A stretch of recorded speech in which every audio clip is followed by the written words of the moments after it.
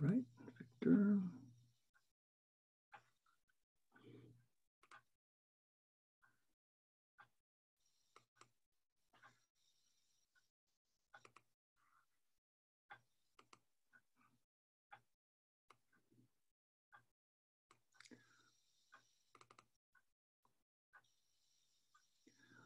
Okay, the dean has asked us for all of our meetings. You have to turn on your cameras.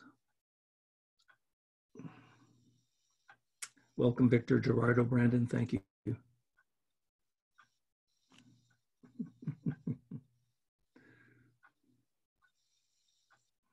Okay, just waiting for some more people to sign in. All right, let me go ahead and do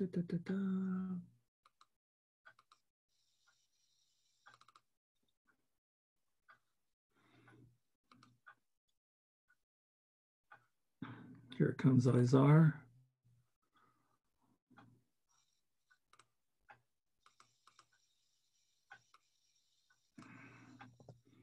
Three.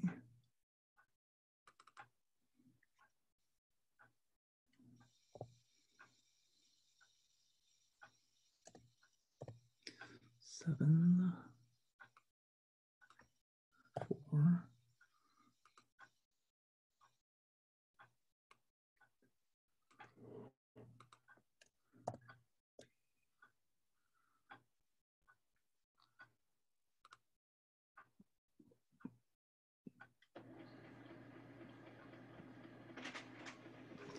Okay, 5 of us so far.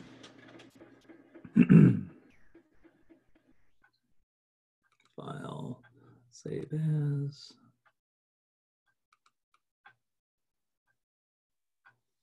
Three. And 4. And 7. Cool.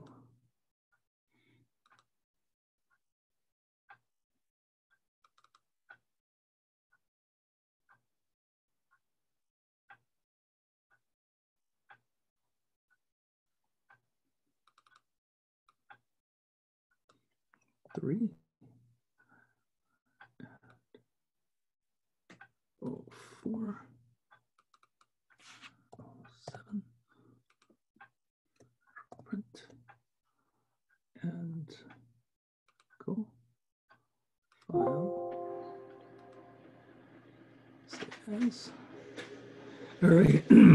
For the 4 of you who are on presently, welcome. Did you receive the instructions or the link for the MultiSIM? And how many of you have the MultiSIM installed? Gerardo here. I have it installed. Cool. All right. And that's wonderful that we're able to get a free, one of the best 4-letter words there is in the English language, free for use of 6 months, the MultiSIM. There's, grab this. The Tina is a great piece of software, which is also for free. The MultiSIM more aligns with what it is that we do in school because we have MultiSIM. And since this has become available to us, the subsequent circuit builds that we're going to be doing for circuit analysis and such will be done in MultiSIM. So keep an eye out for additional worksheets coming out on that. So let me go ahead and take a roll call and see where we are on. Okay. MultiSIM install. So Gerardo is a yes. You finished your MultiSIM install? Yes. Izar, did you get my message and install your MultiSIM? Have to unmute your microphone, Izar. Here comes Trini. Let me go ahead and bring him in. Well, Izar is working with his microphone. Brandon, did you, well, let's see. You found a solution for your Tina, which is great. And so are you also going to be able to use that same PC for installing the MultiSIM? I am installing it right now. Good. Okay, I'll put down a yes. All right. Trini Bustle Duo, welcome. So Izar, you get your microphone unmuted yet? Yeah, sorry. Okay, and you got my email message. Were you able to get MultiSIM installed yet? Yeah, I'm installing right now. Okay, good. Izar Cardenas, MultiSIM is coming along, yes. All right, Brandon? Yes, that was the yes for you. Victor, how about you? Yes, I have both Tina and MultiSIM. Wonderful. Excellent. Excellent. Okay, so Trini Basildua, you missed us last week, I believe. Welcome. And yeah, sorry, I've been dealing with things, kind of, sorry. No, hey, well, I'm just glad that you're with us. So you got my email regarding yeah, I started downloading earlier, but I think it's I just have to install it because I think I downloaded already. So I'm working on it. Okay, all right. So downloading and install, so that's fine. So let me make sure Basildua is downloaded. Okay, now, all right, that's great. And let's take a look here. Okay. The next project that we're going to be working on is going to be the sound to light kit. It will be this guy right here. Okay. And let me see if anybody's still holding. And what I'm going to do is see if there's any noteworthy challenges on this particular guy that you all need to be aware of.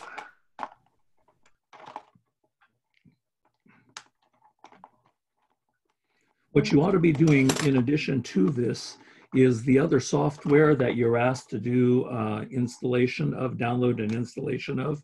You need to get in place because we will be using Visio for doing the flow charts, because you're going to have to do some flow charts with Visio. So you got to make sure your Visio is downloaded.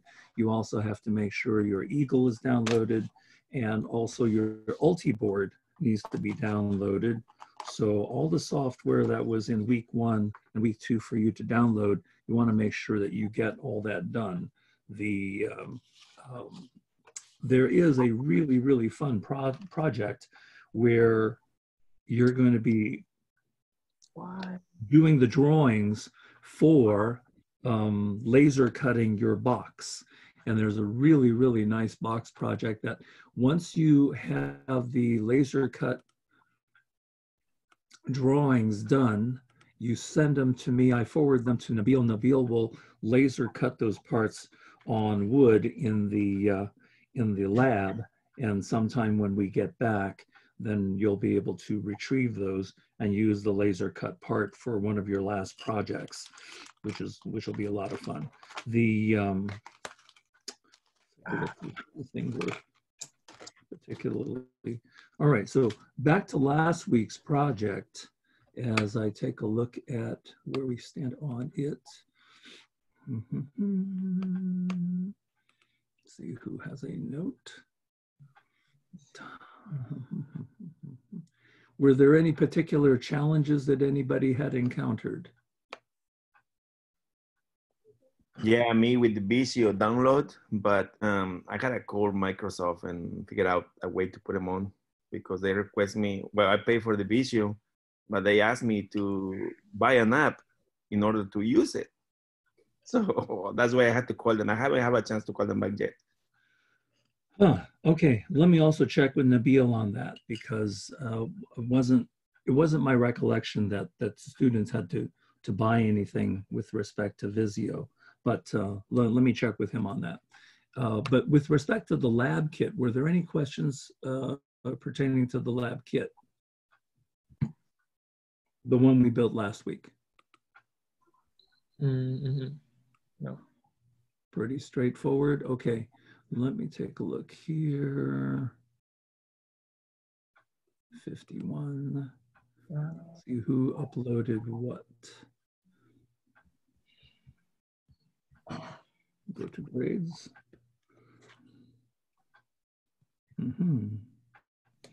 Okay. And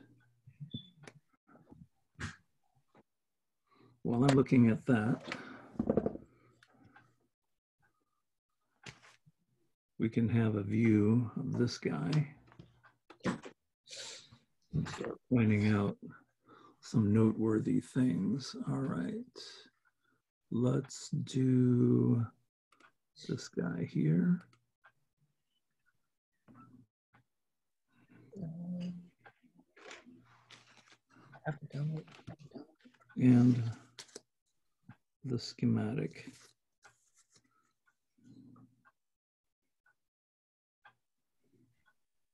Okay. Very nice. So what it is that you have here for this particular project, the project is called Sound to Light. And the objective here is there's a microphone. When you speak into the microphone, will cause these 4 LEDs to flash. The intensity of your volume of sound, whether you speak into this or whether you, let me let somebody else in, hold on. Okay. Yeah, the intensity of your voice or other sound picked up by the microphone will be reflected in the intensity of the LEDs that are flashing. Now you can adjust the threshold of when these begin to flash by rotating the little knob on this potentiometer. So let's go back a little bit and talk about the different parts. You've already had a chance to play with the microphone. The microphone is on your existing kit that you all built, and you've had some LEDs that you've had to solder. What's quite a bit more sophisticated in this particular project is this is an amplifying circuit that is tied to the output with the LEDs, and I'll explain the schematic to you in just a moment. You will need what's not included, but you will need your own 9-volt battery for this particular project, and you already have the necessary tools. The overall difficulty is marked as a 2 out of 5, so it really is not a particularly challenging project, as long as you're very, very careful of putting the correct value resistors in the appropriate locations, okay? As I was reviewing the soldering project, the quality of the soldering of your various projects that you've turned in so far, there's been a bit of difference with respect to the quality of soldering. And so the pictures that you send in and upload, let's take a look here. The lab project, let's take a look who submitted the most recent one. Okay. And yes, so several things. You're supposed to, okay, Brandon, you're killing me. Sorry. You're killing me, okay? I don't want 4 pictures. If you have 4 pictures, which is wonderful, what you need to do is put those 4 pictures in one document. That way I'm only opening 2 things. I should only be opening one Word document that has your pictures close up and a selfie in it. And then the other one is a short movie that shows how it's working dynamically. Yeah, So if all my students didn't snip the pictures and put it into a Word document, then I'm opening many, many more things. So I commented on that. I wasn't sure how to put a movie inside the Word doc. And I assumed that if you were going to submit a file using Google Docs or just Google Drive in general, you can't do it with your computer, the file from your computer. So I uploaded it the way I did because of that. Okay, well, I see a movie. Mm-hmm. Yeah. Yeah. And this has to be downloaded in order for me to see it. Okay, so there's the movie. So the movie is coming along. Mm-hmm. That's fine. But the pictures, which are primarily of the back side of the board, Yeah. close up. so I can see the quality of the soldering as I'm looking at the soldering. Yeah, most of these look pretty good. They're trash. Yeah, none of them are too heavy. Yeah, none of them are too heavy. Nah, they're horrible. They're horrible. No. A couple of them could be better. Anyway. Yeah, yeah. All right. Anyway, that movie is ready. So let's take a look at the movie.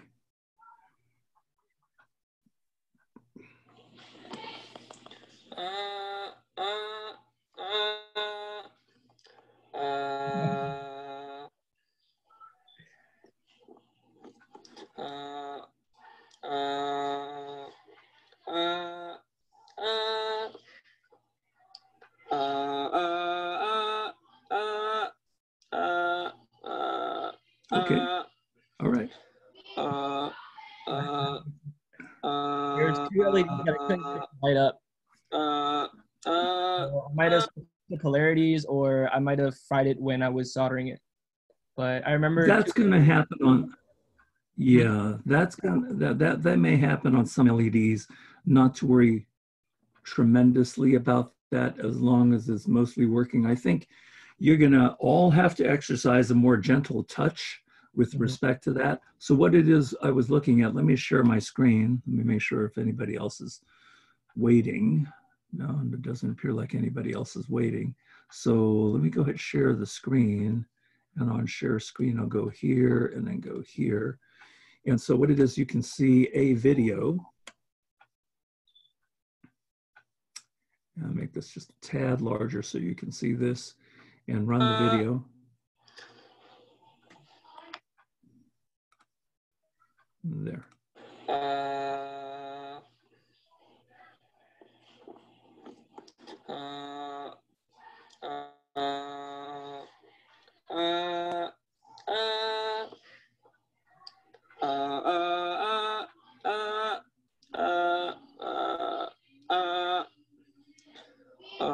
You didn't try different frequencies. I was just curious. Okay, yeah, your LED 4 and 6. You weren't the only one that had challenges with 4 and 6. There's something interesting about 4 and 6. Oh, it's 4 and 6? Oh, let's go. Let's go. Yeah, 4 and 6. Yeah, it was just weird. You weren't the only one that had challenges on 4 and 6. So maybe it could be something having to do with the board, maybe something having to do with it couldn't be coincidence that more than one person had LED 4 and 6 challenges. So this is what we want to try to avoid, my friends, is one movie's fine, and then one Word document in place of a bunch of different photo uploads. Okay, let's go ahead and stop the share. Okay, back on here. All right, so let me get onto the camera, select the appropriate one. And I'm not picking on you. It just happened to have, pick, Brandon. It's not you. It's just a general statement for everybody. All right. So everybody, not picking on this young man. All right. So let's see. We are on this camera. Okay. Let me go ahead and make this. Mr. Ko? My friend. Yes. Question. Mine. This is Victor. Yes, Victor. Mine, the video I sent to you, it doesn't go as a meter, as engage, but it goes flickering every other LED. It goes on the sequence mode. It doesn't rise as a gauge. Whenever whatever noises I make, it doesn't do it. It just go like. Okay. Let's just go ahead and play that.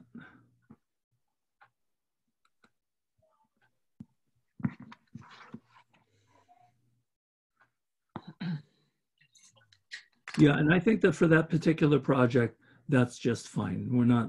That'll be okay. As long as you've got most things working on that, that'll be fine. It really is next to the jumbo LED project, it's in the sequence of things that we're concerned about. It is a good stepping stone exercise.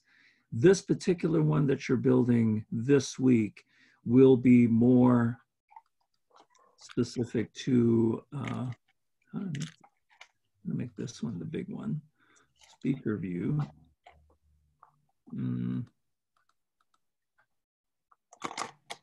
Okay, let me mute all. There. And okay. All right. Let me move this screen over to here. And there.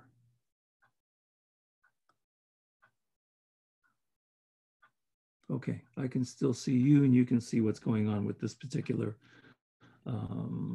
project.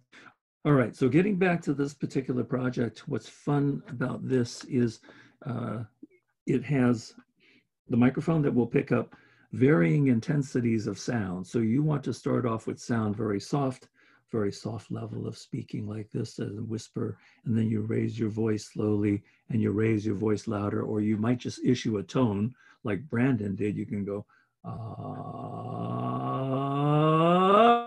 like that, and you just raise the voice. And when you do so, you will see the intensity of these LEDs go from nothing to a flicker to very, very bright, and an always on with no flicker. Now, if you're able to achieve that too soon, then you might want to turn the potentiometer to lessen the sensitivity of the microphone. Or if you find yourself shouting into it and you've not gotten any appreciable illumination of the LEDs, then you might want to increase the sensitivity of the microphone by raising this by turning this particular potentiometer. Notice that everything is shown in the illustration as being cut down on the board. The thing that you're going to have to be careful of are the transistors. The transistors, as you've already learned in your existing project, have leads that will not allow the transistor to go flush onto the board. Do not try to push your transistor flush onto the board, because you'll end up breaking the leads. Your transistor will sit just maybe 3 or 4, probably 4 millimeters off the board by the time you get the transistors pushed in place. Now, there are different kinds of transistors here, so you'll have to use a magnifying glass to look at the part numbers of the transistors and make sure you put the appropriate transistor in the appropriate circuit position. When I open this particular guy up and we look at the schematic, a couple of things here. The illustration here is pretty good. Goes to show your soldering. We should have nice little cones like this, Hershey's Kiss type cones on the soldering. You do not want big balloon apple-shaped things, because two things. If the trace on the board, if these traces are not hot enough to accept if these traces are not hot enough to accept the solder, then you'll end up with something that's kind of an apple-shaped solder joint. You also have to be careful not to put too much heat on the trace, because we've had some students burn traces completely off the board by leaving the iron on too long. So what is the rule of thumb? The rule of thumb is to have the wire come through. As the wire of the element comes through, you are putting your soldering iron onto the wire as well as the trace simultaneously. And you're holding it there and you're counting 5 seconds. What's 5 seconds? 1001, 1002, 1003, 1004, 1005. After 5 seconds, while you're still holding your iron on the wire and the trace together, then you bring in your solder, okay? You bring in your solder. When you bring in your solder, you hold it where the wire and the iron meets, and you let that solder melt, and you let it, and you move this around to allow it to flow nicely around. Then you lift both off simultaneously. That should result in not too much heat applied. If you find yourself leaving your iron on that trace for more than 5 seconds plus another 5 or 8 seconds to perform the task, you may be one of the candidates that unfortunately burns a trace off the board. The other thing you want to make note of is before you solder is to look at these traces, because I said before, you want to make sure that as you solder pins that are close to each other, is not to allow the solder from one pin to go and flow and connect to the pin next to it. That will create a solder bridge that would compromise your circuit. However, on this particular board, there are some traces that are already joined. So here happens to be trace, trace, and trace, and these are already joined. So as they are already joined, it doesn't matter if you go a little heavier on these solder joints. So exercise great care when you look at what you're soldering before you go to it with solder, is to make sure, are these traces joined or are they separate? If you look over here, this is where the VELE velamin, the letters are in reverse on the underside of the board. If you look here, these two traces here are together, okay? They are joined. So as I have a wire lead coming up on this hole and a wire lead coming up on this hole, it's perfectly appropriate that the solder might connect these two. However, they also happen to be close to this guy over here. This guy over here is completely separate. There cannot be a solder bridge between this one and those two. You follow what I'm saying? Okay, let me see if I can hold this up to the light and let it focus and let you see things a little better. So the ones I'm pointing to, these two guys over here are together. Make sure that as you go to solder, it's perfectly okay that the solder connects these two wires that come up through these holes together. But under no circumstances are you going to make a bridge between this particular trace and those two. Is that clear, everybody? Okay. And then over here were the three, this is a little better magnification for you. These three are already together, and it's okay if they touch each other in the final process. What you're going to have to watch out for, something that looks very tricky. You see this group of three here, 1, 2, 3, they are completely separate.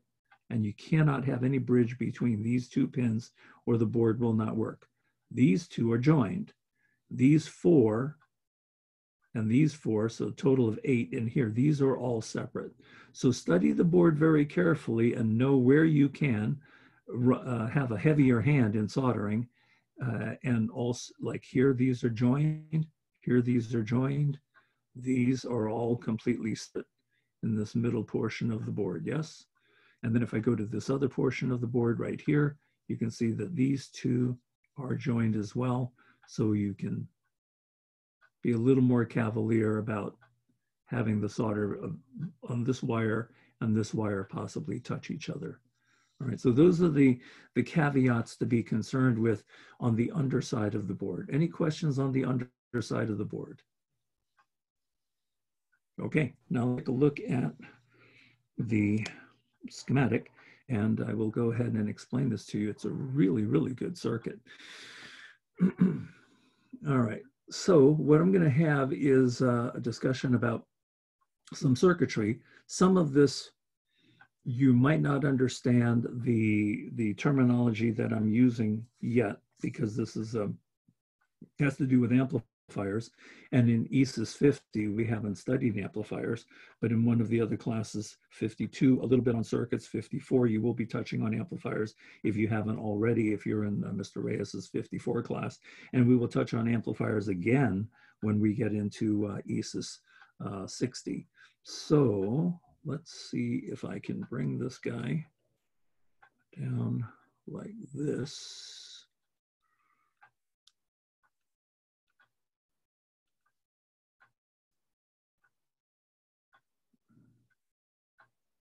I really like this doc cam. All right, so what you have on the far lower left, M300, that's your microphone. That is the beginning of the signal.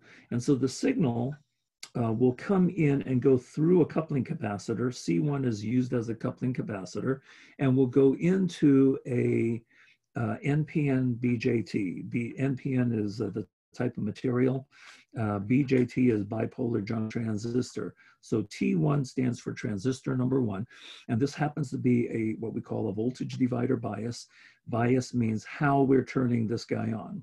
So we're turning this guy on by using R2 and R3 as part of a voltage divider. And then we have different parts of the transistor noted here. The transistor has 3 wires, as noted by this wire here, and then the wire here, and the wire here. Now, the signal that will come in through what we call the base lead, through the coupling capacitor into the base lead.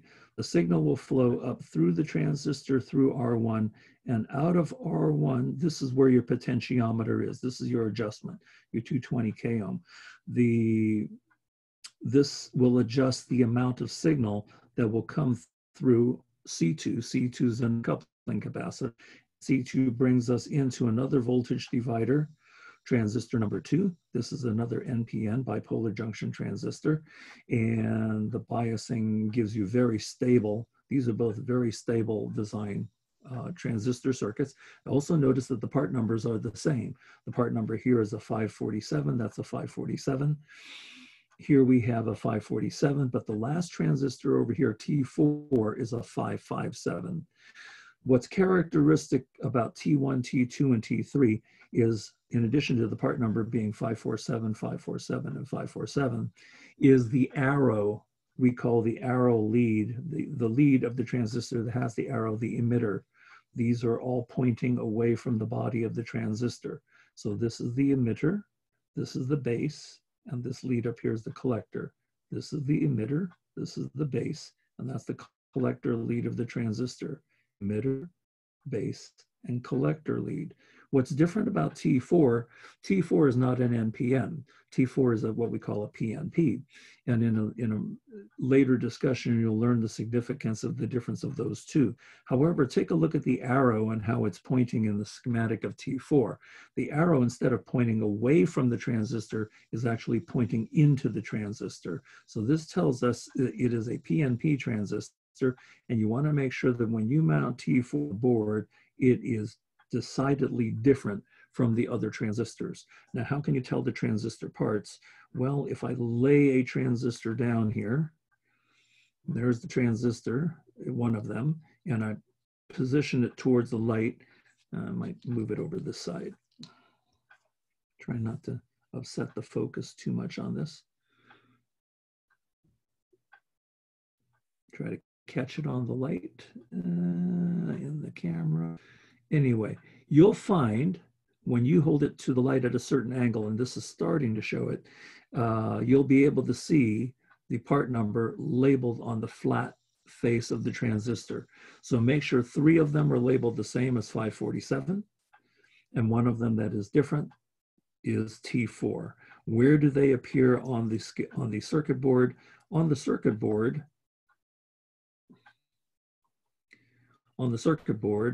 T4 appears right over here. So your T1 is over here, T2 is over here, T3 is over here, and then they are the same, T1, T2, and T3. T4 is the one that's different.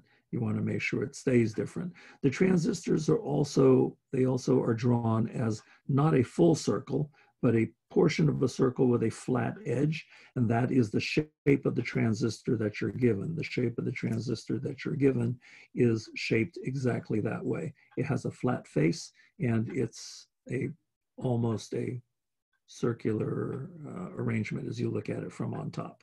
All right. Any questions regarding the 3 transistors being same and T4 being different? All right. Let me get onto the schematic and finish the discussion for you here. So transistor 1, transistor 2 are both voltage divider biased. They are both NPN, PNP, NPN BJTs, bipolar junction transistors. The signal does come into the base of the first transistor, comes out of the collector, goes into the base of the second transistor, comes out of the collector. So C1, C2, and C3 are known as coupling capacitors. Coupling capacitors block DC. They preserve the integrity of the DC to keep each stage completely separate. So the DC that happens in this first stage is completely separate of the DC that happens in this stage, completely separate of what happens here. So none of the stages will interfere with each other with respect to DC. The signal on this second transistor will leave the collector lead, come down here, and again go into the base of T3. Coming into T3 on the base, the signal will come up through the collector lead, through this resistor, and enter the base of T4. You kind of get the sense that as we're using transistors, any kind of signal that we're likely to put in either from a microphone or some other signal generator is going to go into which lead of these transistors? I've been using what word so far? It's called the base, okay? B-A-S-E. And they come out of the collector into the base, out of the collector into the base, out of the collector. Now, what's interesting about T4 and its particular arrangement, it is also voltage divider biased, and it is used as a current amplifier because the signal is coming out of its collector. The collector happens to be on the lower portion of this diagram, and the signal will come through here to ground. And as it comes through here to ground, it has LED number 1, number 2, number 3, and number 4 in its current path, and that's what will light this up. So the intensity of what's going on here will be adjusted by the potentiometer there, and as it's amplified from a little tiny fly fart size signal into something a little stronger in T2, into something that's even stronger in T3, and finally in T4, we're using T4 for driving current to drive these LEDs. The signal is strong enough to drive these LEDs and illuminate them. And the amount of illumination will depend on how strong the signal is coming in, all of which you can adjust by the volume of your voice or tone that you put in here, as well as the adjustment of the potentiometer that's there. So it's a really, really practical schematic. It's a real world schematic. It's the basis of many kinds of amplifier circuits you're likely to find. You'll see something very similar to this in your cell phone. Your cell phone has a microphone, yeah? Your cell phone also has a speaker that plays to your ear. Well, guess what? Instead of LEDs that are being driven by this last transistor, there would be a speaker out here that would be playing sound to your ear. But the concept of microphone to speaker is very similar to this particular drawing in overall concept. Now, what the circuitry in the cell phone is quite a bit more sophisticated, but again, in terms of how signal passes from the input stage to the output stage of a multi-stage amplifier is the same concept here on the circuit board as well as in your cell phones. Any questions? Okay. Now, as you look at your different parts, the most noteworthy thing that's different on this particular guy will be, let me pour these parts out.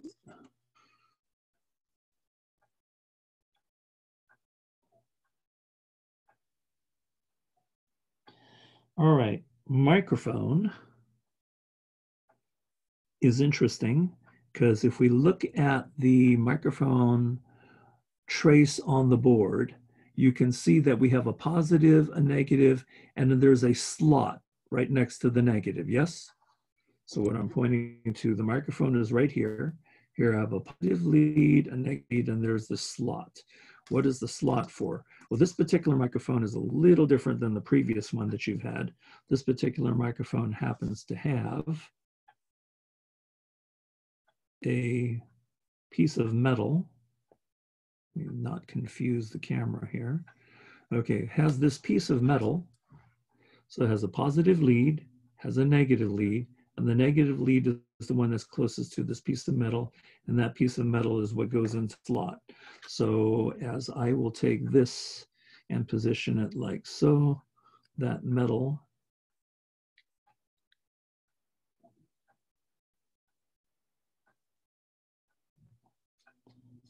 will go like this. Now it won't go flush onto the board, and the reason why it won't go flush onto the board, and I'll hold it at this angle, you can see that is a white nylon piece underneath the microphone, and that's what will keep the microphone from going flush onto the board. But does everybody understand the reason for that slot is to give you more structural integrity of your soldering, so this way you're not as likely to damage or break these wires, wire leads of the microphone, okay? So this will get a good heavy dose of soldering, and in order to get that metal tab to get any kind of solder onto it at all, you will have to hold the iron at this angle on the metal, on the trace, get it nice and hot, count your 5 seconds, and then dip your solder in and get a nice Hershey's kiss around the negative lead and that tab, okay? But make sure none of that spills over onto the positive wire, because there is a gap in the trace here. We don't want to bridge that with too much solder. Any questions on the microphone? Okay, all right, pretty straightforward there. I'll pull this guy off. And then the other thing to not lose, very easy to lose, is this guy right here.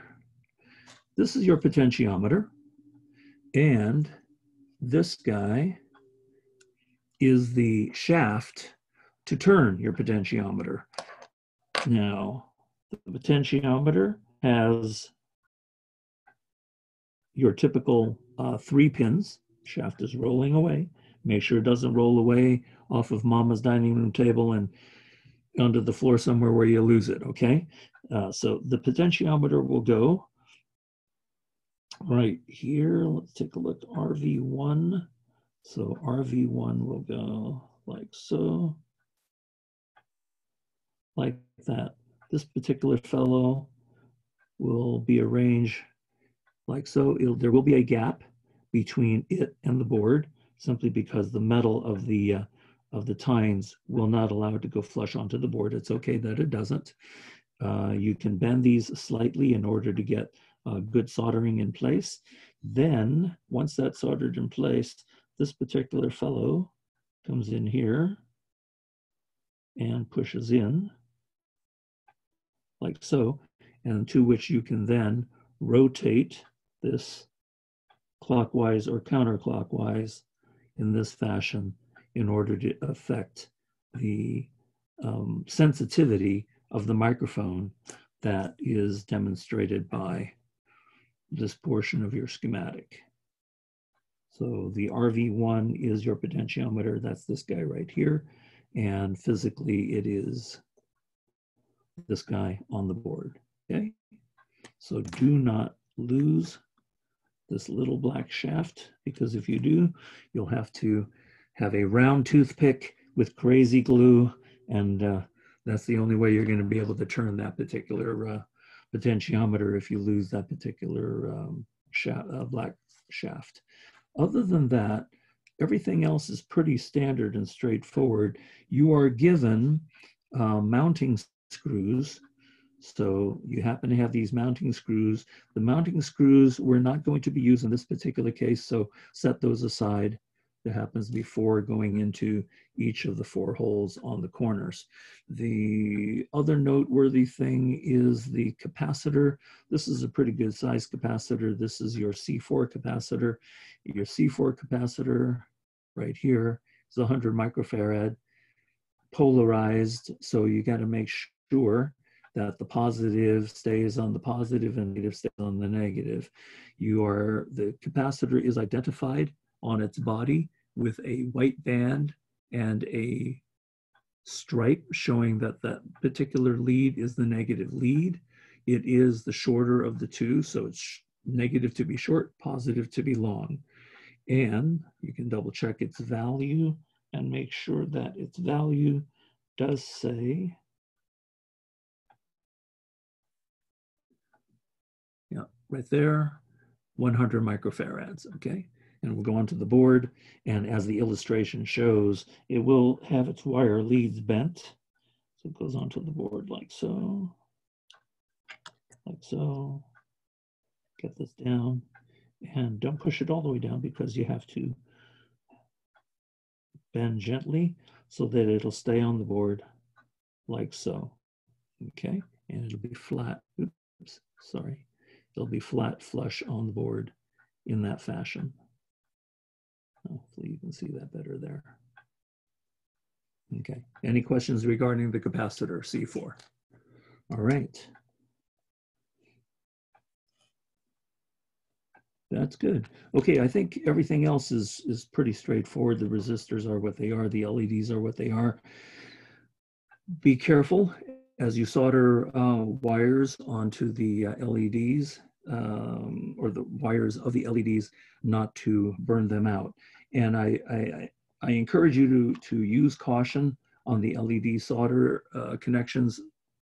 Use what I call a gentle hand now, because later on in the next few projects, you will be working with surface mount LEDs, and surface mount LED surface mount resistors are tiny.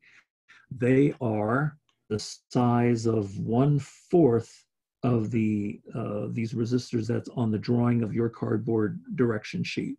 So if you have this in front of you, imagine something that's 1/4 the size of this rectangle, and you will be soldering something that is that small.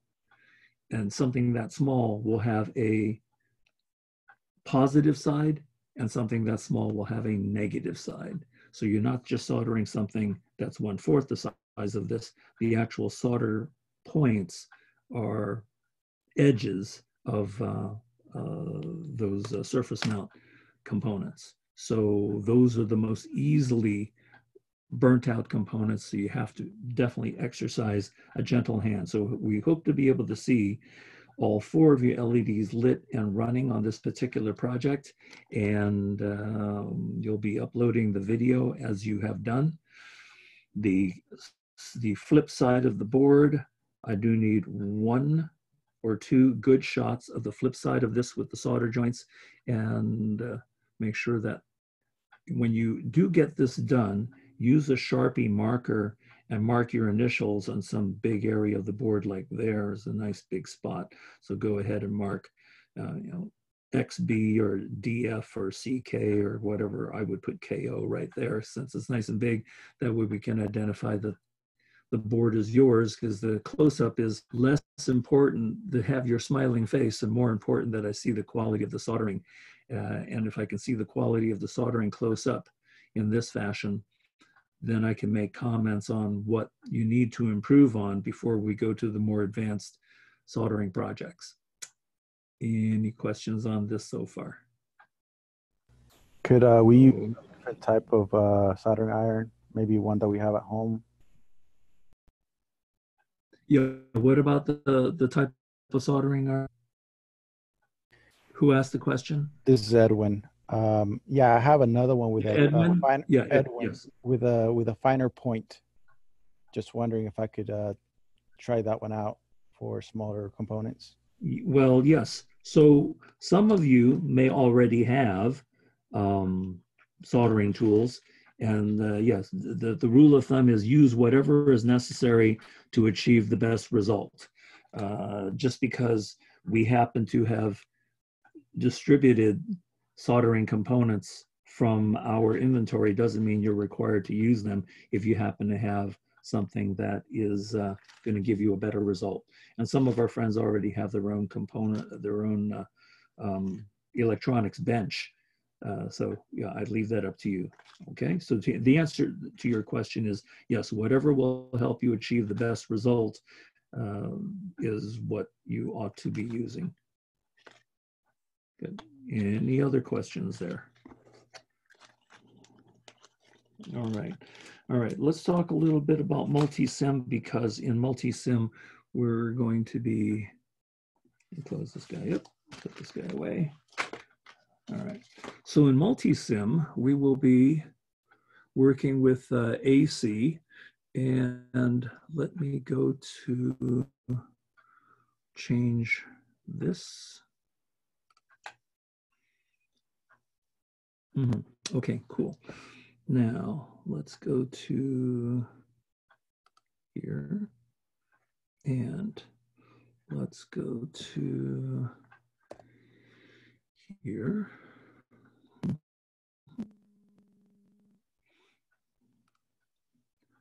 MultiSIM.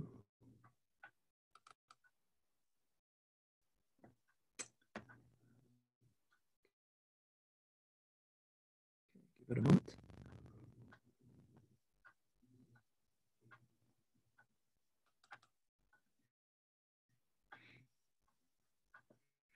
And it may be behind my screen.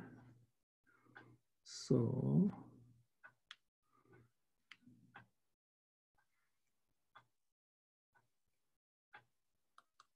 exit full screen. No, where's my MultiSIM? Well, a couple things are happening here. I'm also in the process of constructing something that may be helpful to you in the installation of MultiSIM. Some people already have it installed. It's pretty straightforward. So, but let me go through what it is that I have for you. I was hoping to actually have it running. Okay, so let me do a share.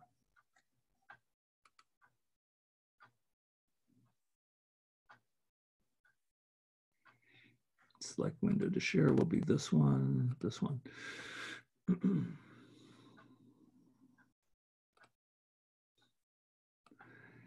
Move back over here. Thank you very much.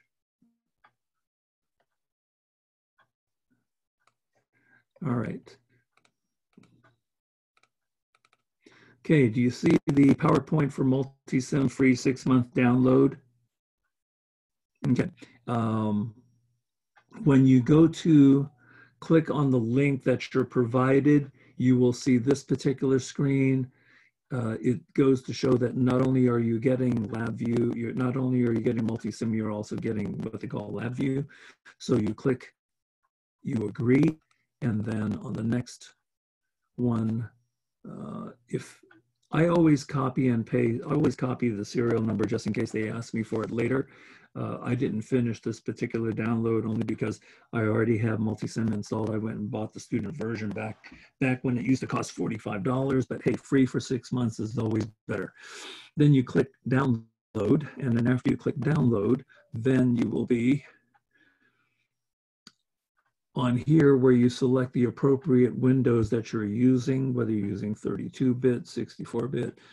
Even though mine's a 64-bit machine, we're never running these things so fast that it requires 64-bit. So I prefer not to use as the 64-bit resources.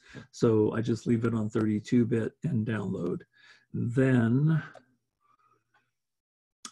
if it asks you to set up a user account, then go ahead and set up a user account. I have several NI user accounts. This one is under the name of I'm a Sample.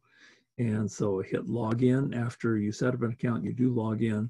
Once you log in, then you'll be able to access their software, indicate to them what is your status, and then you hit continue. Then after that, you will follow the appropriate steps. Generally what will happen is the download will occur and appear in the lower portion of your window right here as an exe file.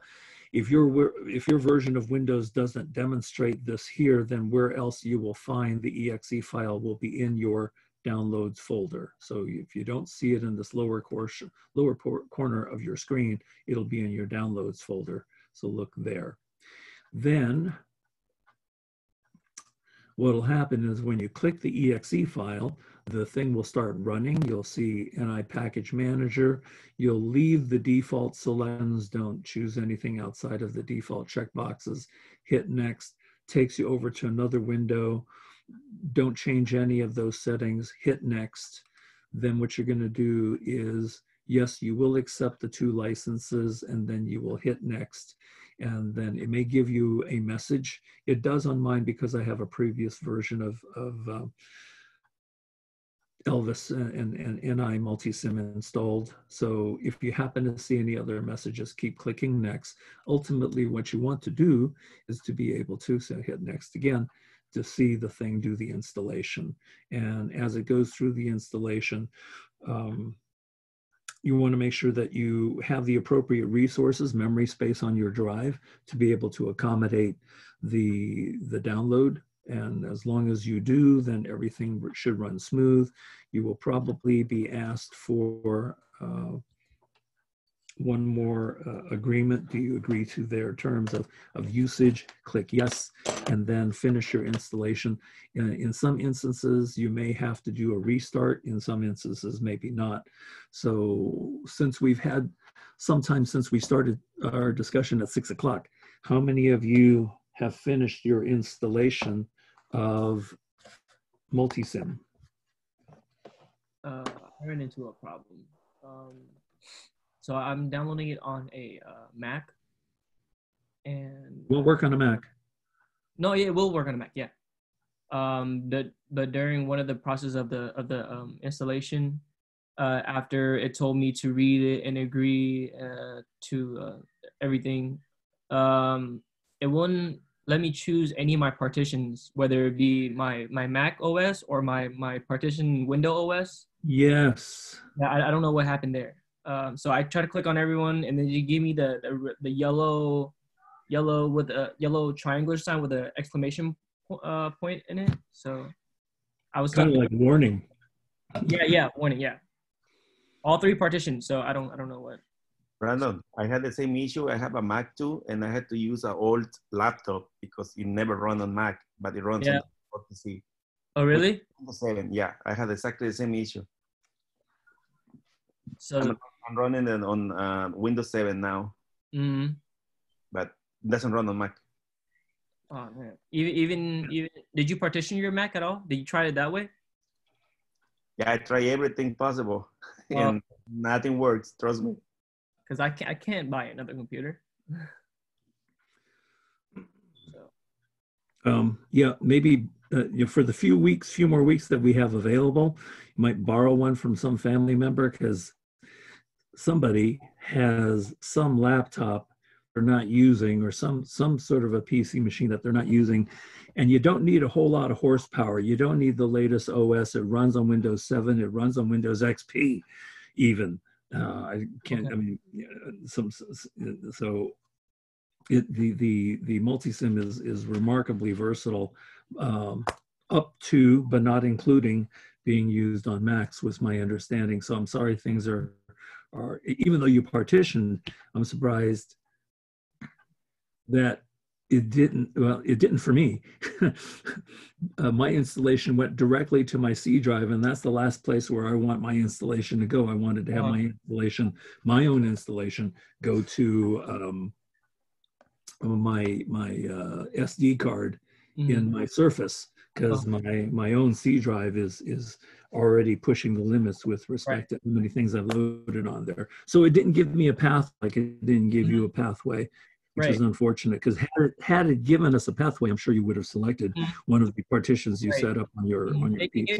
It gave me 3 pathways, one of itself, and then the other 2 is Mac OS, and then the Windows OS that I partitioned in my boot camp here in my Mac. And all 3 of them had the warning sign. So sorry, my friend. Yeah. Okay, you have to find. All right. Okay. Let's take a look. So, before we finish this conversation today, the virtual store for the college, it has some cheap used hardware, I would say. Maybe you might be able to find a used laptop somebody doesn't need, and you can get it from there. Okay. Price is really accessible. Okay. Okay, thank you for that helpful piece of advice. All right, so let me start from the top. So Trini, so have you finished your download? Have you done your download and installation? Hold on. Yes, I have. And is it installed and is it running? Let me see. Let me pull it up. I just got to where it says on the side it says application software add-ons, and then it has like 4 squares. So it says lab windows, measurement studio, and drivers, and I don't know. That's all I got to. So I figured that's the start. Yes. Yeah. Continue with the process. All right. As I'm going through, so downloaded. Izar, do you have it installed? Is it running yet? Yes. Okay. All right. Running. Good. And then Victor? So yes. Yours is running. right. And Brandon, you're working on it. Mm-hmm. And Gerardo, is yours up and running? Yes. Running. Okay. Edwin, is yours up and running? Yes, I had downloaded it, but now it's telling me a license. It's my license is about to expire or something. So that's where I'm at right now. For MultiSIM? It's the National Instruments software, right? Yeah, Yes. that's yes, the one. Yes, yes. So did you see the same screens that I put on a couple minutes ago? I didn't see your screen. No. Okay. Maybe it was before I logged on. No. Let's do it right now. No. I just did it 2 minutes ago. So maybe you were distracted. No. I don't think it came on unless I was the only one. Did anybody else see the screen? I guess he did. Okay, I didn't see it. Okay. So you should be looking at my PowerPoint now, yes? Edwin?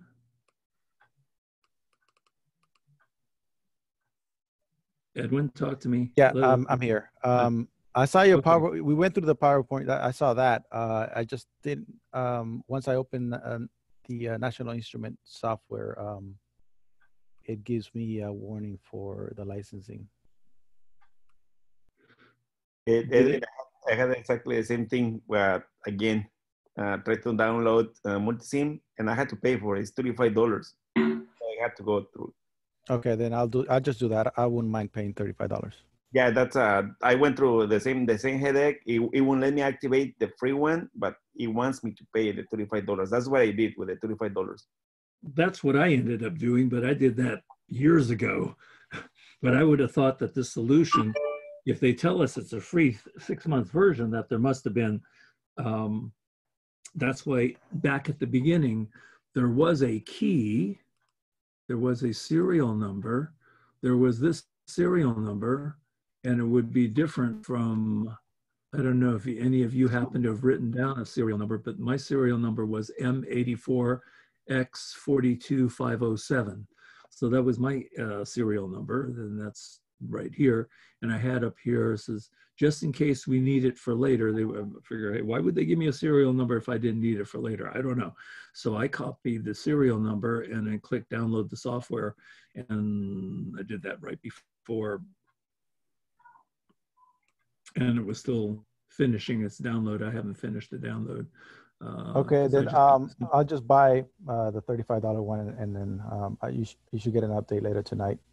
Okay. Well, I'll tell you, I spent $45 on it 2 years ago, and it's the best $45 I've ever spent.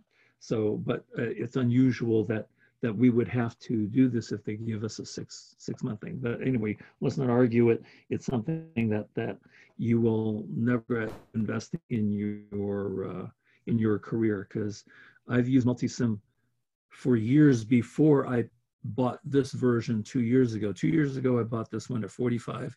Before that, for 10 years, I used another version of MultiSIM before it became MultiSIM. And I bought that one as well. So it's something that I have, it's the best investment that I've ever made in terms of being able to analyze what's going on with any of my my circuits. So with that being said, what we'll do is we should probably have a follow-up meeting to talk further about MultiSIM. What I'll do is I'll put together an instructional video. Speaking of which, have you been able to go to my YouTube channel? How many of you have checked out the Kogai videos? So Trini, have you seen the Kogai videos? If you don't know what I'm talking about, then it's a no. No, I have not, honestly. Sorry. Okay, you got to I'll get on it. Yeah, you got to be reading my messages to you all right? Izar, have you seen the Kogai videos? Yes. And Victor, have you had a chance to look at the Kogai videos? I see one, 43 minutes long. Okay, all right. There should be, I have like 5 or 6 of them up so far, and not all of them pertain to our class, but the topics are very specific that we will be touching on. Brandon, have you looked at the Kogai videos? Nope. Okay, that's all right. Yeah, you will. Edwin, have you looked at the Kogai videos? Code. K-O I have not. G-U-I. Right? I have not seen yours. GUI, right? Yeah, G-U-I, Kogai. Right. And Gerardo, have you looked at the Kogai videos? Maybe it's No. No? Okay. And let's see, that's all I have so far. So 1, 2, 3, 4, 5, 6. You say you sent a email regarding your videos? yeah. Mm-hmm. Yeah, I pointed to, yeah, there should have been I made mention of the TINA, the TINA video, the TINA training video should be there. So since it's a mystery for some of you, let's go ahead very quickly. And let's go to here. And let's go to here and K-O-G-U-Y, Kogai.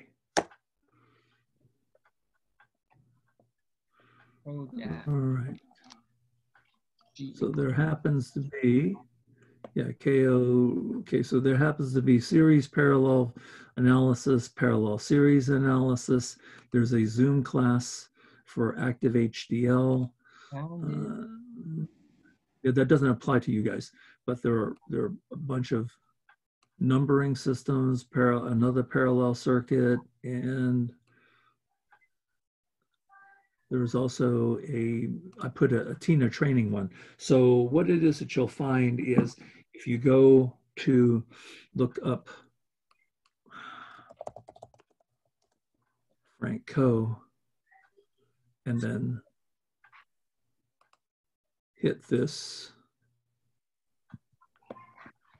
and then go to videos. You play guitar, huh? I play guitar, I play ukulele. I have a violin, but I should play it better. I like stringed instruments. Anyway, so a bunch of Kogai videos here, and here's one. There's a TINA TI tutorial. So I'll put it in this area where you're going to be able to run and see how different things are built. And so what we're going to do is I'll do some tutorials on the MultiSIM, because there's some AC stuff that we hadn't had a chance to expand upon that we're going to need to for completing our lessons. Okay, so there will be more stuff there for you all to look at. Okay, cool. Any follow-up questions on what the circuit build is for this week? Yeah, let's stage this 3-20-. Oops. And stop the video. I don't need to hear myself. Thank you very much. Mm-hmm. And go ahead, stop the share. Yeah, let me look on here. Go to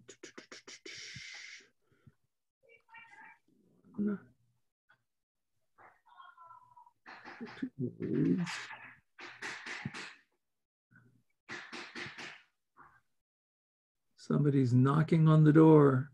Sorry, that's It's all right. cooking. That's all right, quite all right.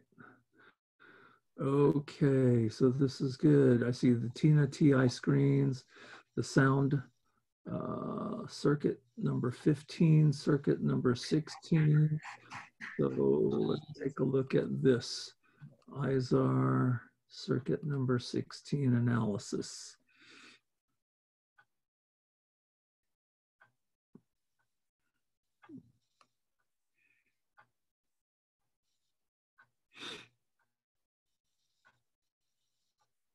That's interesting. So I'm looking at ESYS and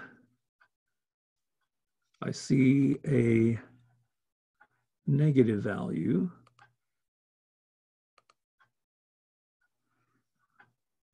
Okay, everybody see the share screen? So this is very good. We happen to have now, So Izar, as I'm looking at your particular analysis here, how come I don't have a measurement for our total? Sorry, I missed that. Okay, well, we're on the share screen, and I believe everybody's looking at your paper. So my question to you is, how come there is no R total? So Izar, Edwin, Trini, Gerardo, you guys have to have your cameras on, guys. Yeah. I don't have a webcam, sorry. So Brandon, you raised your hand, you had a question?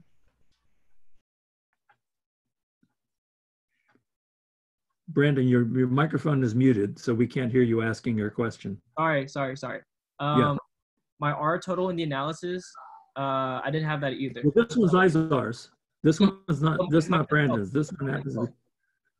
Okay, so yours as well. So you had a comment regarding R total? I didn't put a comment there. I just I didn't have an R total in the analysis. Maybe I didn't look at it hard enough, or I didn't see it. Okay. Are we looking at the same piece of paper on my screen that you all have downloaded? Yeah. Okay. Well, there's a blank here for R total, and there's a blank here for I total. Yeah. And so there's a couple of issues that I have concerns about this, and that is there's no measurement for R total. So the question goes to the author of this particular document, and Izar, not to put you on the spot, but to ask a simple question. How come you didn't measure the R total? And fill it in. I love your analysis. Look at his analysis. This is great work. Everybody see Izar's redraws? This is really nice work. So he took the original diagram, fashioned very similarly to the sample that I gave you all. He then did a basic redraw where R1 and R2 were combined into what we call an REQ number 1. It shows R1 parallel with R2, and he came out with a certain amount of ohms that this calculated to be, and REQ1 he wrote down here was 2.11 K ohms. Then when he added these 3 resistors in series, came out with an R total of 2.62 K ohms. Beautiful work. But that 2.62 K ohms, interestingly, was filled in here, but wasn't filled in here as an actual digital multimeter measurement. So was that just an oversight, Izar? Yeah. Okay.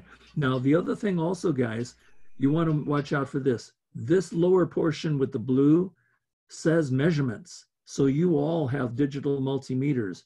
You don't take the 3.6 K ohms from up above and just transfer it down here. So all of these ohm values, the 3.6 K, 5.1, 180, 330, are all just copied and pasted here. These have to be actual measurements off your multimeter. Okay. Wait, Professor, did you hand out multimeter, or were we supposed to buy them ourselves? Did you not receive multimeters when you were in 50?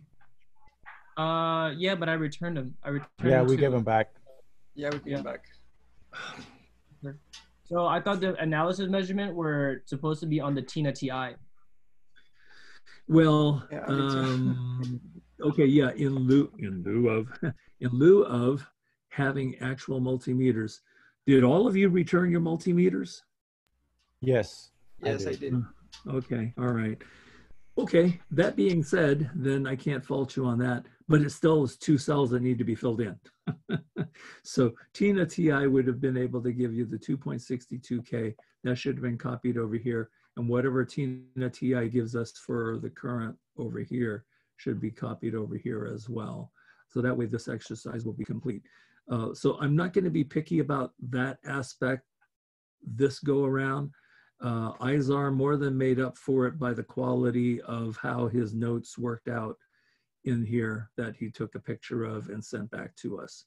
This is really, really excellent work, Izar.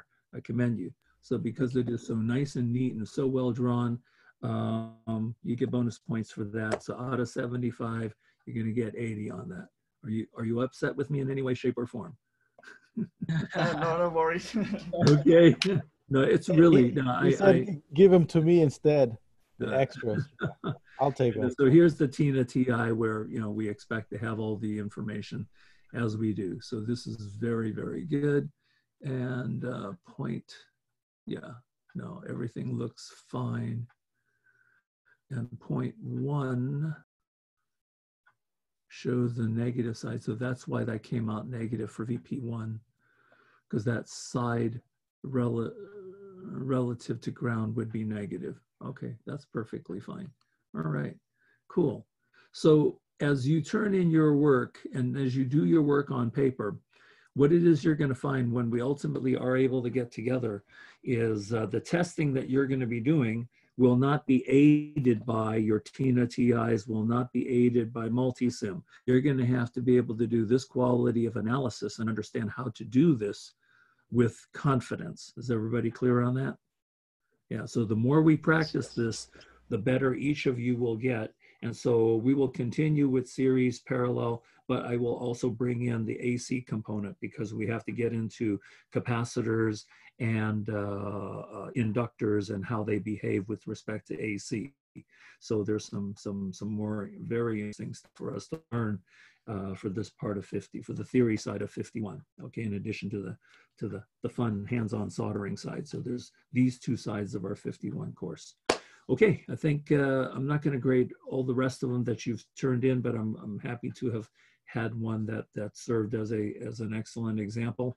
I'm sure the rest of our team's work is comparable to this, or if it isn't, if it exceeds this, I will see it. And if it is comparable to this, that's great. And if it's not quite this, then you really, really, really want to follow the videos that I had. And so, yeah, this is a series parallel. So yeah, this is a good point where I come back up to the channel and go back to here. And that is series parallel.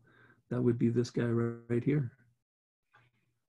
So this was a 42-minute video, and this 42-minute video takes you through the analysis from here to here, where we're starting our redraw, definition for parallel. And we reduce these two resistors into an equivalent resistance. Then as we go a little further, this shows the calculations, and then that equivalent resistance of this many ohms is added with our 3 and R4 to give us an R total. And then eventually we will calculate an R total, fill in R total. Then eventually we will use our calculator and calculate the next steps, calculate the currents. So we start determining currents. And then after we build and determine our currents, slowly back up little by little, we fill in our VIR chart. We find that there's several different ways of calculating this current. Again, the video takes you through this. And then to go a little further, and then go a little further here. And once you have all the currents determined, then you can calculate the voltages using Ohm's law. So the reason why there's two different values written for current for IR1 and IR2 and I total is because I was discussing in this particular training video why using memory is going to provide a more accurate calculated result. And if you don't use memory, you'll have something that's close, which is fine. I accept something that's close, and I make note of that in the video. So yeah, definitely get on my YouTube channel and to go through the videos that are appropriate. And then we very quickly at the end of this training video got onto Tina, and in Tina, we built this to all the ohms that were specific to what we had, and all the measurements came out to match the calculations that we did in the video. So we only use the Tina, we only use the MultiSIM to double check what it is that we've done on paper. Okay. So yes. How would you check for total resistance on there? Total resistance, yeah, for total resistance, I would have to disconnect the voltage source, because you remember, you can't measure total resistance when there's current flowing through the circuit. Ohm meters don't work that way, okay? So we would disconnect the voltage source and then put an ohm meter on here and be able to measure the ohms exactly where this battery was. I would disconnect the battery, remove it completely, but I would still have the upper wire. I would hook up to one side of the ohm meter. This lower wire, I'd hook up to the other side of the ohm meter. So basically, I'm putting an ohm meter in place of this source right here, and that ohm meter will be able to read total ohms. Okay. So which one is the ohm meter again? Is it one of those? Yeah, it's under meters. Yeah, it's under meter, and you'll be able to select under meter. Okay. Thank you. Ohm meter, sure. And then we'll do the same with MultiSIM, and moving forward, as we're able to have MultiSIM, as it is more robust than Tina, we'll be making the conversion of having more of our exercises on MultiSIM. Okay, I'm glad we had a chance to review some of your work in Canvas, and that hopefully is illuminating to everybody else certain things that we're doing well. If your notes match ISAR's, in a method of analysis, and if it isn't quite the same or isn't quite as well done, then it gives you something to shoot for. Okay. Follow-up questions? Anything remaining? Okay. Keep an eye out for Canvas assignments. All right. I had a question. Yes, please. To my assignments. Yes, please. If I resubmit them the correct way, I guess with the video, with the lab, and naming my boards on Tina, can I still get full credit for it? Rephrase that again. Yeah. So, yeah, there's two assignments. The lab that we did, how I guess my video wasn't working, so I only got like half. If I submit it again with the video working, I can still get full credit. Of course. Okay, and then same thing with the Tina. Yeah, just let me know, because whatever I've graded, I generally don't go back and regrade looking changes. You have to let me know where those are, and then I will go back and gladly make those changes for you. Okay. Yeah, makes sense. Yeah. Different things. Different things happen during the course of the week, and we encounter different challenges. And who remembers what my middle name is? Somebody's got to. Who remembers my middle name? It was something easy. It was something easy. Generous. No? Oh, something like that. Flexible. Huh? Oh, who remembered? Mr. Flexible. I heard it. Flexible. Flexible. Okay, my middle name is Flexible. So I will remain flexible, but keep in mind what was due this past week. If it isn't complete, you complete it, you let me know what it is, I go ahead and make the adjustment, but don't wait until the end of the semester and say, hey, I completed 10 and 15 of these, now I want a grade.